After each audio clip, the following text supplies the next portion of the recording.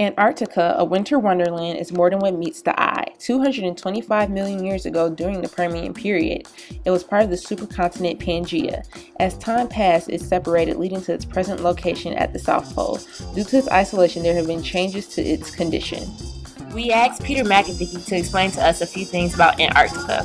In the age of dinosaurs, we know that there were forests and animals living there. And these animals included dinosaurs. So we're finding new kinds of dinosaurs from Antarctica. And these dinosaurs will inform us about dinosaur evolution, also how animals distribute themselves across the planet, and how they respond to changes in climate. Antarctica today is essentially an icebound continent, and the origins of that started about 35 million years ago when Antarctica lost its separation with South America, and the ocean currents, the Great Southern Ocean, formed, basically having a cold water current isolating Antarctica from the rest of the continent. Right now, there's no commercial exploitation, no mining or fishing of Antarctica.